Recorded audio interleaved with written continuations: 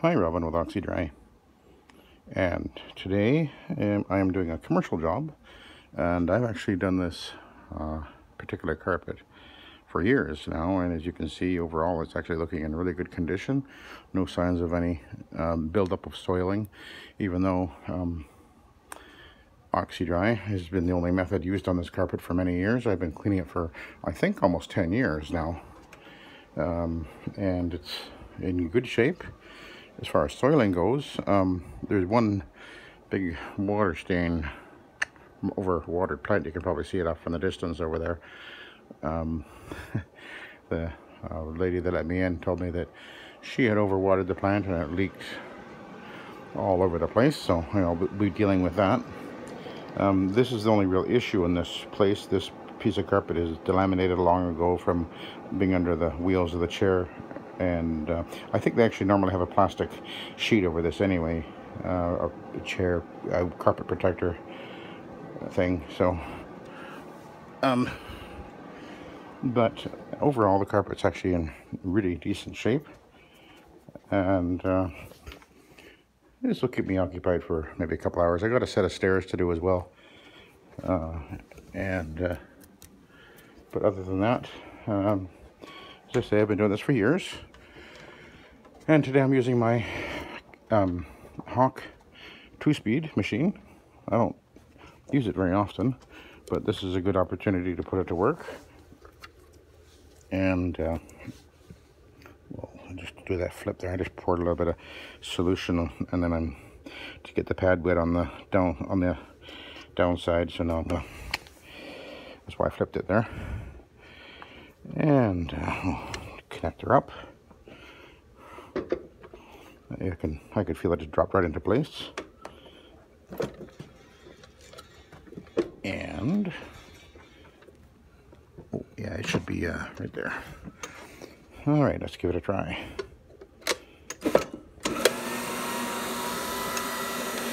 And away we, oops, should have turned on the valve. There we go. Okay. I think I need to raise it slightly.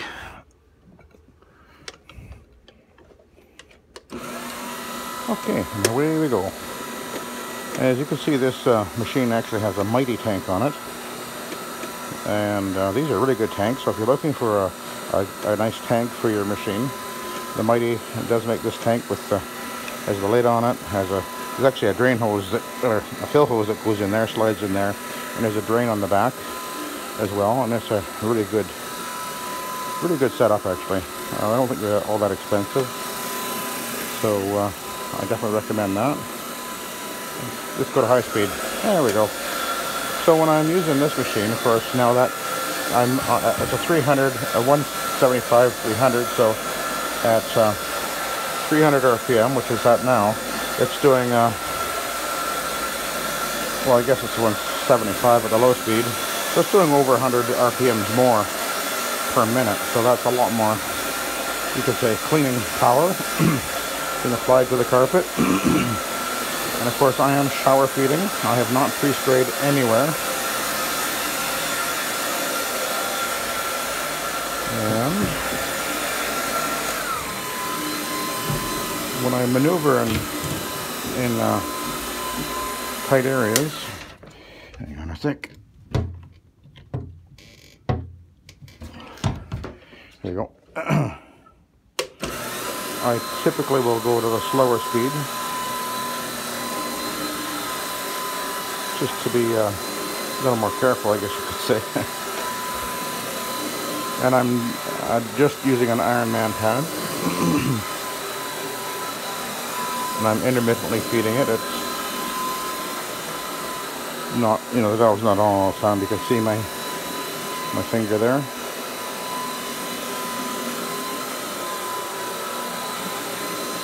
And this job doesn't take very long because I've been cleaning it for so long.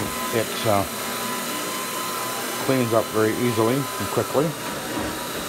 And there are, other than that big water stain, there are no, I already did a walkthrough on it, and there's no stains on it that I could see, which is usually the way it is. They're quite careful in here, I guess.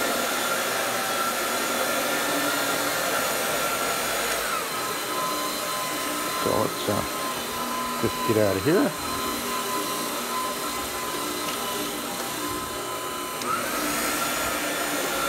Head on down the hallway.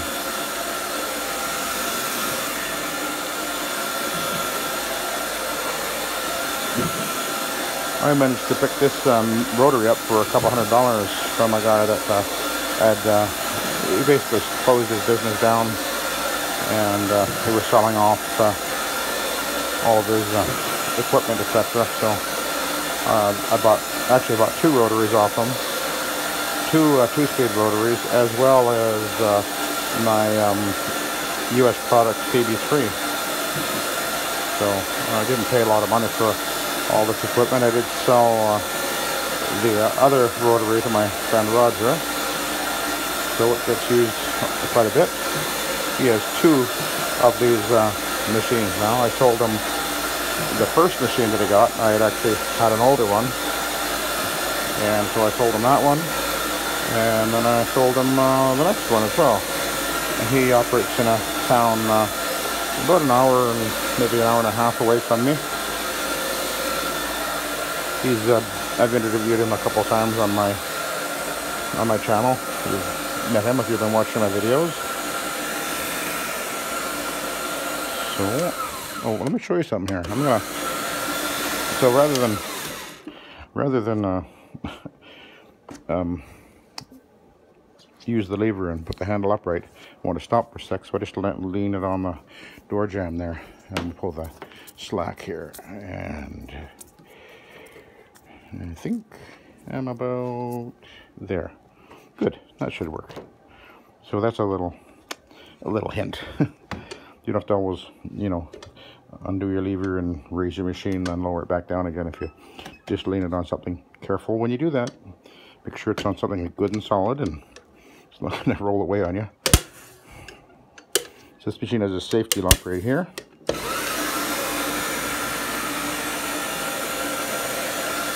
Alright, so as I mentioned, this carpet does clean up very well, and I've been doing this for years. They're always happy with the results. I'm a little bit concerned about that big water stain that I have to deal with, because it was obviously very dirty water that came out of the plant and got on the carpet, and it's really quite a serious looking stain. So I've already pre-treated it, and it's with Omega Citrus, and hopefully by the time I get there it will be easy to get out. We'll see. I don't think I'll be videoing that portion. There's actually someone in the office here with me, and I don't generally like the video when there's people around. So slow it down a little bit. Now, one of the advantages of a 2-speed is the fact that you actually have a little more cleaning power when you're using one, because another 100 or so RPMs translates into basically more cleaning energy being applied to the carpet. So that's something to bear in mind if you're looking at a rotary, buying one. Although if you're new into the business, my recommendation would be start off with the swirly from the end cap store, because, well, they're a little bit lighter than this would be, although this isn't that heavy, and I'll get to that in a sec. But the other reason is that it does have the big wheels and comes with a tank, and that would be a good machine to start with, I would say. But if you have an opportunity to buy one of these, especially if it's a good deal, like I said, I paid $200 for this. Well, that was a steal, really. But as far as the weight goes, typically a 2-speed machine will be a little bit lighter. Although the swirly is about 60 pounds, so that's another advantage of the swirly. Whereas most rotaries are about 100 pounds, some a little bit more. And I would never recommend getting one that's more than 100 pounds, because that you will regret when you're picking it up, going up and down steps in customers' homes. Whereas the swirly is about 60 pounds, so that's why certainly for a new guy, that I would recommend going that route. But The two-speed machines aren't usually lighter because they don't have the startup winding, whereas a normal rotary has a capacitor start, and it has extra winding in it that for the startup phase of the motor, whereas these machines have carbon brushes in them, and so their torque comes on a little bit differently, so they don't need the startup winding.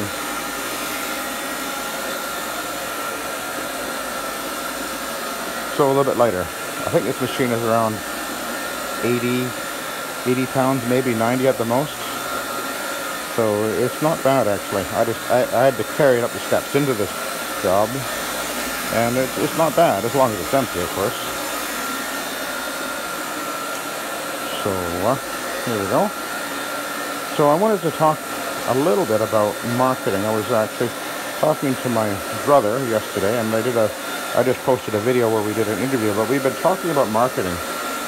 And if you go and watch that video, there's a little bit of we talk a little bit about some history of marketing that I've done and our family as carpet cleaners have done in many years past. And I want to just emphasize something for you guys that are using VLM, particularly if you're using either rotary or an OP.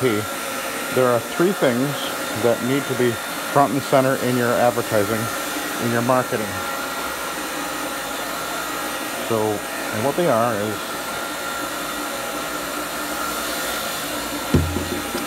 you need to emphasize the three things that are the greatest weakness of your main competitors, which will be steam cleaners. And the three weaknesses that they have is dry time. The three things, if you ask somebody, a customer who's had their carpet steam cleaned and aren't happy with it, there are three things they'll say they're not happy with consistently. One is the dry time. Two is stains that reappear. And three is rapid resoiling. And part of the reason for that is that most steam cleaners, most carpet cleaners actually, don't pre-vacuum. And so that contributes to the problem. But then a lot of these guys, particularly if they're trying to market, as it were, the lowball pricing, they're all about upselling, and if the upsell is not happening in particular, they will generally try to get through the job to the next one where they can upsell because they're not, I'm speaking in a general sense, I know there's not everybody does this, but oops. Oh, there's something on the ground over there. Hang on a sec. So I'm going to stop. And there. So the plant is dropping its leaves here. So I'll just pick that up. Didn't notice that when I came in here with the vacuum. I just did it around over there. Anyway, so the things that you want to emphasize is that the dry time, and you don't just simply say you're fast drying because everybody says they're fast drying, including the steam cleaners, and so that's not a clear enough marketing statement. What you need to say is how fast you dry. So you need to have in your marketing and your advertising and in your speaking to your customer, dry time is normally about an hour. And it should always be about an hour. And rarely, very rarely should it be more than 2 hours. And if you're not getting an average dry time of about an hour, then you're cleaning too wet with your rotary. Now, if you've been watching my videos, you know that I am very much a believer in using a tank and shower feeding, and I've talked about that in the past.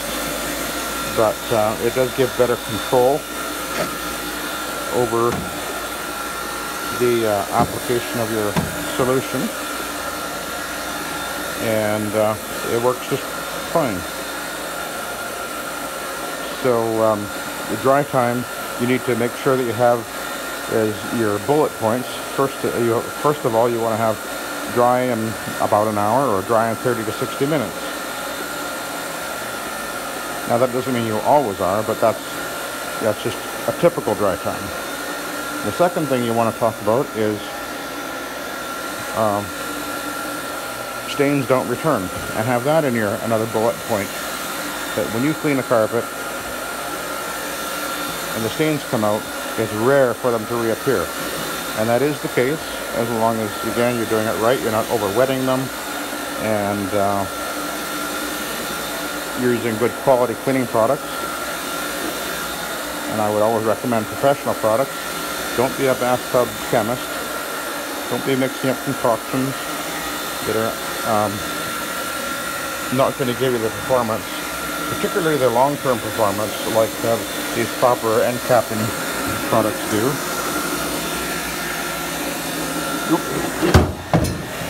I knew that was about to happen.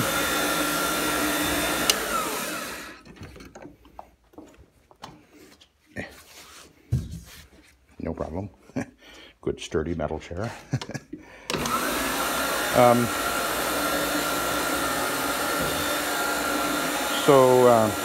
Yeah, you want to emphasize that the stains removed don't come back. And one of the things that we do is we actually have a 30-day warranty, which is pretty much unheard of in this industry. Most guys will at the most give well, if you have a problem, give us a call within a week and we'll deal with it. After that, you're on your own. But you don't have to do that. We have to have a 30-day warranty. And I'll tell people, even when there's bad stains on the carpet, and I'm thinking, they might come back, I'll say, look, if they come back, let me know. But, wait till the 30 days have gone by, and then give me a call, and I'll be glad to come by and touch it up again for you. And I rarely have that happen. But when you tell people that, they're just so impressed that you will give them that kind of a guarantee, as it were. So I would definitely recommend that you do that.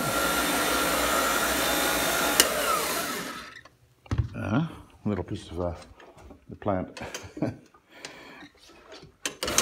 And so that's the second thing you want to emphasize, is the stains removed do not return, and give a 30-day warranty.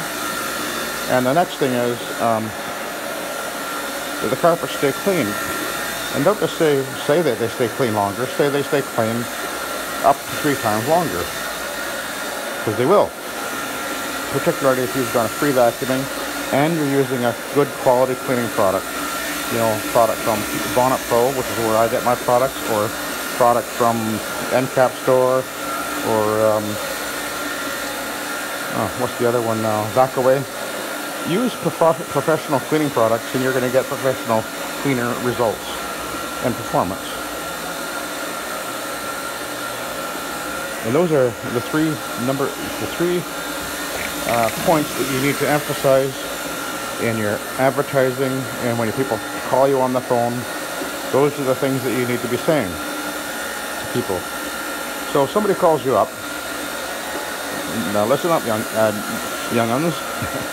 Somebody calls you up, the very first question they will ask you in almost every case is, how much do you charge for yada yada yada? So your answer is, here's my price. Your answer is, well, before I tell you my price, let me tell you what our cleaning process will include. And then you start from there and you say, first thing we do is we're going to give your carpet a very thorough pre-vacuuming, which is standard and proper operating procedure when we clean your carpet. Now, very rarely is anybody else going to do that. Most of the steam cleaners will say, well, I don't need to vacuum because my truck mount is so powerful, sucks all the dirt out of the carpet, blah, blah, blah, even though they know darn well that that is not IICRC approved carpet cleaning procedure, and yet that's what they do. So you tell them you give it a very thorough pre-vacuuming, and while you're doing that pre-vacuuming, you'll be affecting the carpet and pre-treating all the spots and stains that you see prior to actually cleaning it, so that it will be easier to get them out and more effective getting them out. That will impress people. So that's the first thing. Second thing is you tell them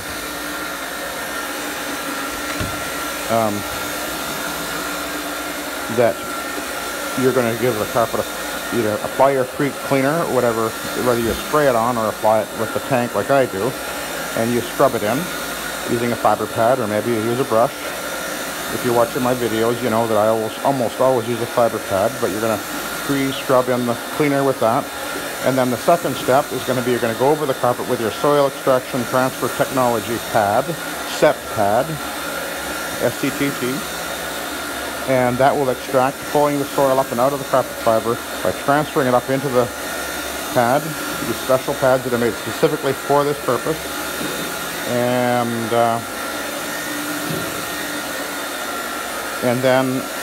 that'll remove the soil out of the carpet fiber without washing any soil into the backing, because steam cleaning is pressure washing, and you're not going to pressure wash the carpet. You're going to extract the carpet fiber without washing any dirt into the bottom, and that's one reason it stays clean longer. And then after you finish that step, you're going to groom the carpet. And in my case, I almost always groom with my vacuum, so it gets vacuumed beforehand and after. And you can certainly do that as long as you're not applying too much moisture to the carpet when you clean, and or you groom it. And then when you're done, the carpet's dry normally in 30 to 60 minutes. And then you say, and oh, by the way, pricing now for a living and dining room hall is, say $150 if you're flat rating, or if you go by square foot, which I actually recommend, you'll make more money, I guarantee it.